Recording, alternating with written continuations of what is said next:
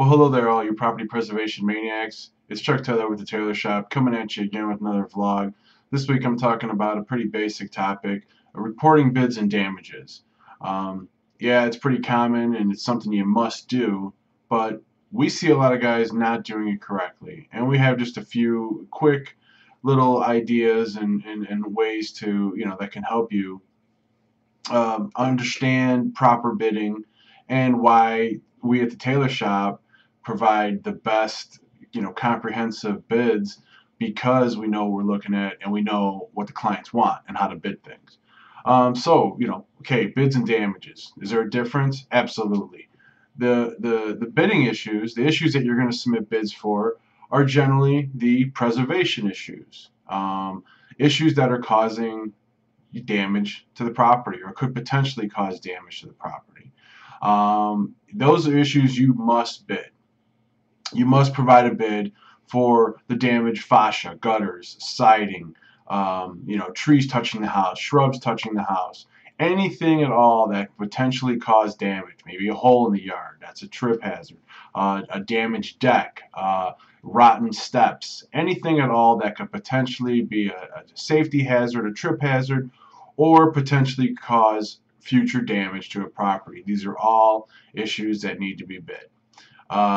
It sounds pretty simple, right? It sounds basic, but you'd be surprised on how many orders we submit and how many orders we see, or I should say how many orders we see, that we catch a tremendous amount of potential bids in the photos before we submit it, that we submit bids for. I've said it before, but we save contractors hundreds of thousands of dollars a year in missed bids and missed bidding opportunities that we see in the photos, which is another great reason for utilizing the Taylor Shop because of our high standards of quality control. Now, the way we look at it is, sure, okay, you got to submit your bids for your preservation issues, your pertinent issues. Now, when it comes to damages, damages, now the big four for me are, roof, mold, water, and structural. So, those obviously have to be reported and also bid on, but those fall more into the line of a damage category, in which case you're going to report them as a damage, but you're generally going to also report a bid to remedy the situation, because again, that's causing damage to the property potentially, and it's issues that need to be remedied or rectified. So, when it comes to, say, structural damage, okay, foundation cracks and, basement water seepage and stuff like that. If you're in an area that does have basements, you're going to run across these issues. Now, most contractors that I work with and have worked with over the last 14 years aren't, foundation engineers.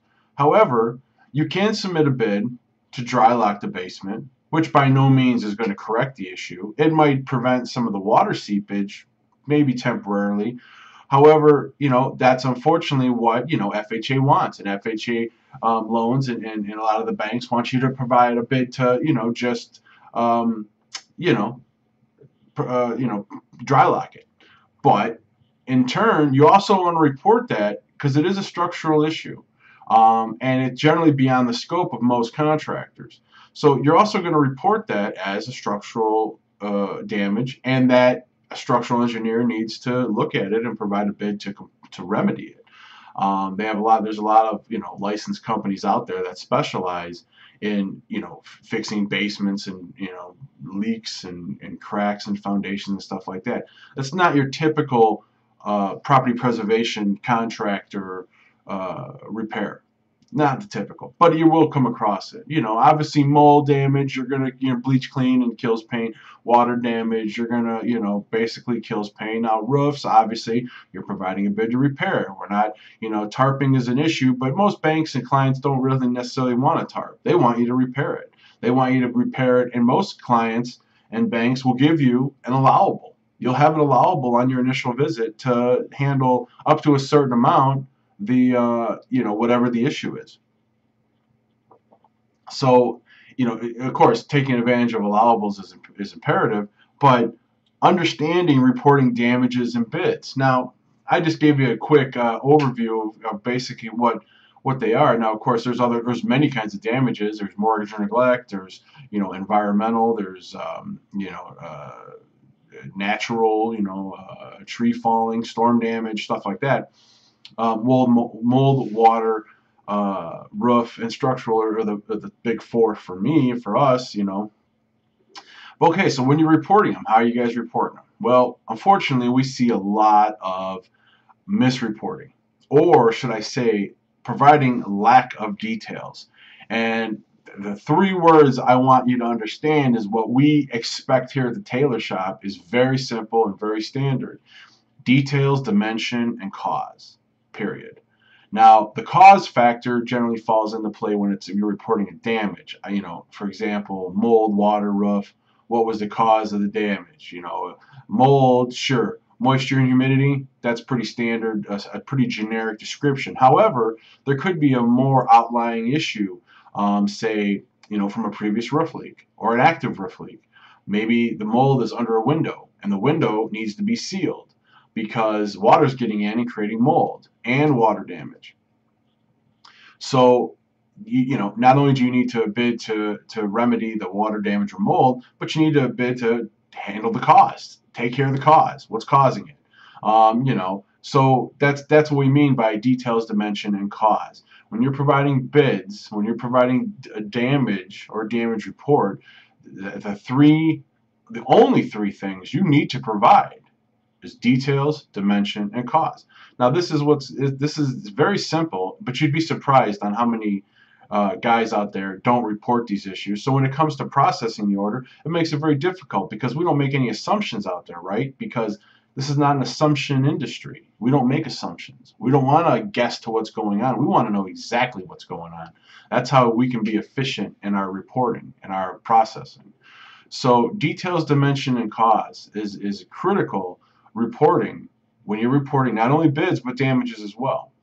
So if you have, and it's as simple as, and it may seem, some guys say, oh, my guys in the field, they don't like taking notes and they don't like writing down, details, and they don't like doing all this stuff. Well, for one, they're covering your butt by reporting it, and themselves. And again, this is the best example I use. If a guy does, say there's trees on a house, say there's, I'm looking at photos and I see 4 trees on a house. Well, I'm going to submit a bid to trim 4 trees off the house, put in my cubic yards, man hours, and all my extra verbiage. And say you get the approval. And say you have a sub, and he comes back and says, hey, there was 10 trees on the house. But he just didn't take a very good photo and show that, and all we saw was 4 trees. Well, you're lucky you got the approval such as it was because you didn't report anything at all. So that's what's imperative about details. And that would be, bidding 10 trees versus 4 trees would be a significant difference in a bid. So we can only bid what we can see. If the guy doesn't take a great photo, then that's an issue, of course. But that's why it's imperative. Details, dimension, and cause. Because if they say, trim, and for us, for the tailor shop, all you got to tell us is how many trees. You're not trimming a tree 75 feet off a house. You're generally trimming it 5 to 10 feet off the house, depending on how big it is, where it's located, and stuff like that. So all we need to know is how many trees we need to trim off the house, and if you want to give the extra, is it a 2-story house, is it a 1-story house? Now we'll be able to determine that from the photos, but if there is a height concern, or if there's a height issue, you could throw that in as well. But for the most part, we need to know how many trees. Fascia, soffit, fascia, siding, just dimensions, details. What are you going to do? What kind of siding? Vinyl, aluminum. What are you going to put on there? Wood. That's, it's that simple. And rotten fascia, simple. You can just say 10 feet of rotten fascia. House. That's it. Simple. And then you could formulate a bid and put the proper verbiage in based on that. At least we can. I don't know about all these other operations out there that are pretending and trying to do what the tailor shop does. And believe me, I'm finding out more and more that there's a lot of them out there. But that's all we need to formulate a proper bid, is the details, dimension, and cause. And with the details means location. When you're talking interior issues, when you're talking mold and water damage, location. I need to know if it's on the first floor or the second floor, because if it's on the first floor, it was probably a plumbing issue, whether it's active or non-active, or if it's on the second floor, it was most likely a roof leak, whether it's active or not. But we don't know, and we're not making any assumptions. So that's why it's imperative. Details, dimensions, and cause, people. It's that simple. Now, how does the tailor shop use this information? Well, obviously, it's pretty self-explanatory. If you provide those details, we'll be able to formulate a proper bid. It's just that simple. So that's pretty kind of what I want to leave you guys with. Is when you're working with the tailor shop, we keep things simple. We try not to complicate things for guys in the field. Not only do we do that, but we also even provide client-specific forms. We have created client-specific forms, whether you got MCS, LPS, Safeguard, MSI, whatever, M&M, NFR. You know, if you don't already using forms or client-specific forms, we offer client-specific forms to make it easier for guys in the field. We couldn't make it much simpler, unless we actually went out in the field and did it ourselves, which we've done. We've been in the field, so we understand what the requirements are. We understand what the basics are. So this is why it's imperative. So yeah, we do offer forms to help guys. We can help explain proper bidding. I do conference calls with contractors and their subs, explaining to them very eloquently and very detailed about how you provide proper details, dimension, and cause when reporting issues on a property preservation property. Simple. And it'll make the contractor's job in the field easier, because he'll get it right the first time. Then it'll make the processing company's job, the tailor shop's job, a lot easier, because we won't have to send the order back asking for additional information, because you'll already know what you need to provide. Simple. Details, dimension, and cause. I know I sound like a broken record, but sometimes repetition works.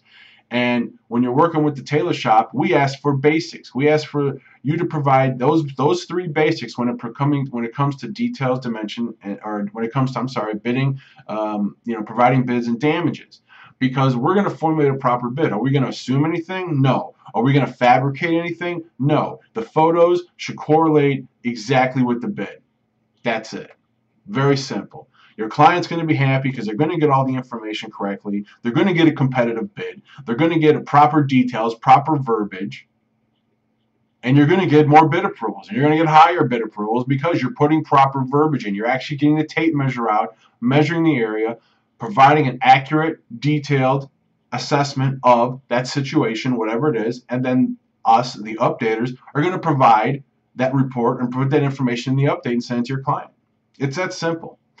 So I didn't want to make this video too long, but again, this is a very important issue. I mean, if you're misreporting properties, you're talking chargebacks, free work. I don't even have to go into it. You already know. I'm not even gonna bore you with the horrors of misreporting a property, because if you've been in this business for any length of time, you already know what it is. So it's imperative. And this is what the tailor shop does. Not only does the tailor shop process work orders, we help contractors become more efficient. We help contractors become more profitable. So if you're looking to become more efficient, more profitable, and streamline your operation, then give Tailor Shop a call, and we'll help work with you to help you reach your goals. If that's what you're looking for, which most are, but you may think you're organized. We'll help you make sure that you're organized. It's just that simple.